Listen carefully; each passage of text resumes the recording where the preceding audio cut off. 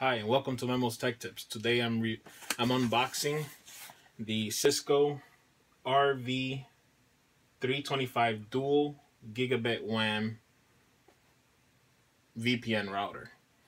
I have a lot of things to unbox today because I got a big shipment in. I'm not home, as you can tell from my previous videos. I'm at my client's office. It's 2:50 a.m. and so yeah, I ordered VPNs, I ordered NASs, I ordered hard drives for them, I ordered some scanners, I ordered a bunch of stuff. So I'm gonna do some quick unboxings, and let's get on with the show. So this is a dual WAN VPN router. So why do I need a dual WAN? That's because VPNs take a lot of bandwidth. Okay, so the current VPN that I have is a Netgear. I forgot the model, but it's a Netgear. The problem with that one is the maximum. What you got to remember about VPNs is that they have VPN to VPN, so hardware to hardware, which is IPsec, or they have the, what is the tunneling called? The protocol SSL VPN, which is like through a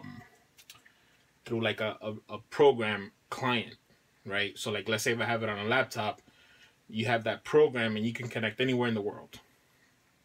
All you have to do is use the program, but the speed won't be as good. I think the speed is like for the SSL VPN, it's 20 megabits per second.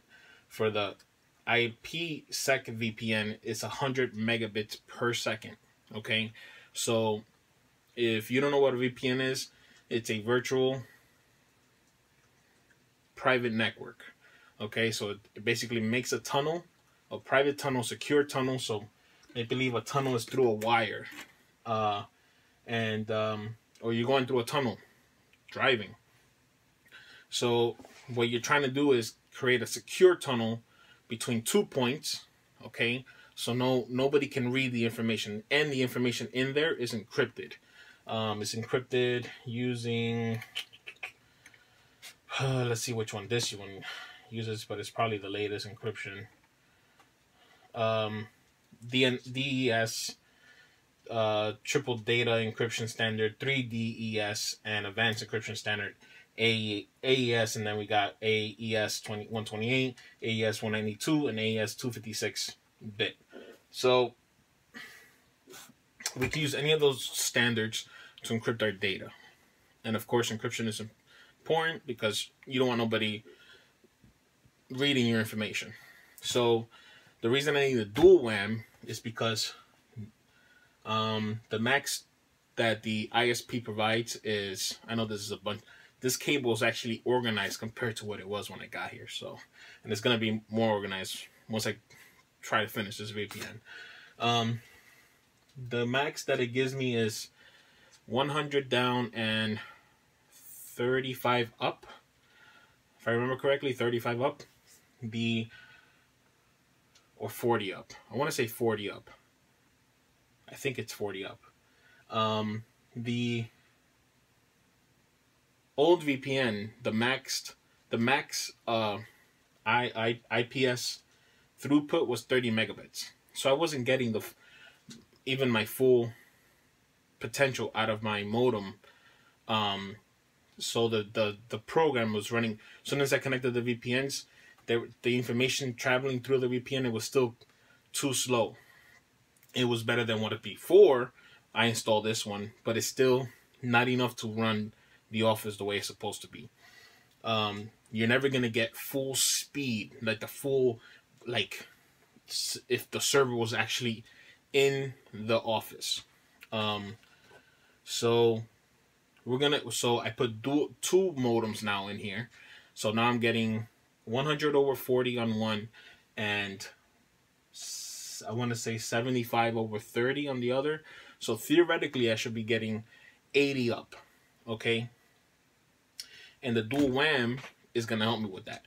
So I connect the dual WANs on them, and I do a load balancing or aggregation, and it will aggregate that speed for me. Okay, so let's do the unboxing because that's what we're here for.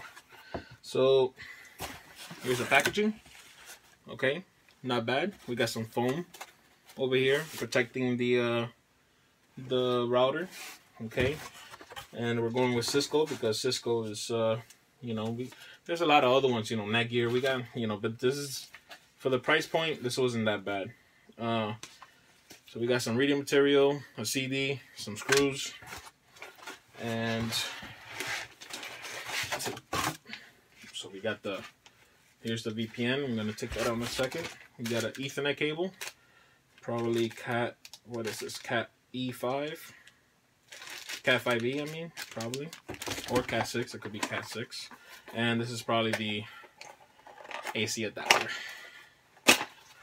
Yep, AC adapter. Okay, so we got a 2-prong, which is weird. Usually you see 3-prong, that way we can get a ground. But okay, so we got a 2-prong there, and here we have the VPN. So, oh yeah, so you can put this on a rack, which is, I'm gonna get a mini rack, like a small. I'm talking about like, you could. I don't want to put like, I'm not gonna put too many things in there. So you hook these bad boys up to the side, and because it's not a full size unit, like so you need these like really long ones in order to like get it to where it's supposed to be standard size. So here we have a plastic bag, and here's the Cisco. It's very nice. It's not that you know, it's fashion. It's not really a thing, but it, you know, looks nice for what it is. Looks like metal. Definitely metal. Helps with cooling. We got vents on the side here, vents on the side over here. No vents in the back, but we do have the power switch and the AC jack in there. On the side we have a USB. Looks like a 2.0.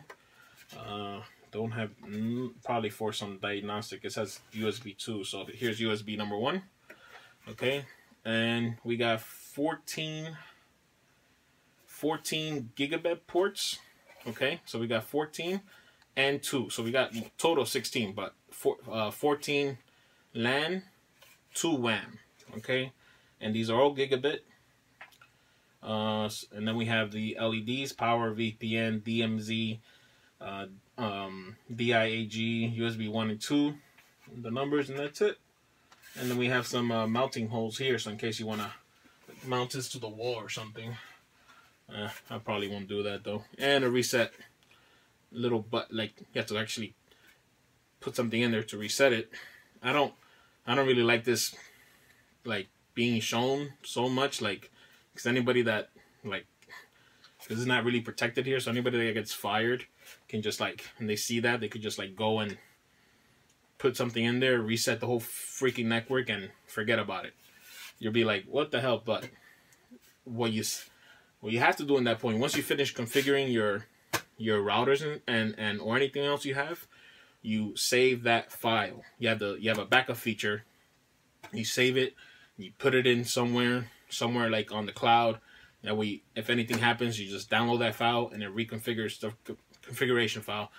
You pop that, load that back in there, and your configuration is set again. And that's about it. I'll see if I do a video. I mean, I'm really busy right now. I'll see if I do a video on how the VPN goes. I have 2 of these actually, because the other one's gonna go in the other office, but the other office is only gonna have 1 internet, and that's because the other office is gonna have 100 down and 40 up. So all I need is the down to be greater or equivalent to the up on this office, because this is where the server is going to be. This is where the files are going to be pulled to the other office. And when they save back, it's not going to be too much, like, that's not going to really matter too much when they push it back into the server. What really is important is when they pull the files from the server, and it's going to be a lot of computers pulling the files from the server. So hopefully this works. Please let it work. VPNs are always a headache. Always a headache. And that's it. And on to the next unboxing. I'll see you guys. Thank you. Rate, like, dislike, leave a comment. I always try to answer the comments 99.9% of the time. And thank you very much for watching, guys. Have a good one. Or ladies. Peace.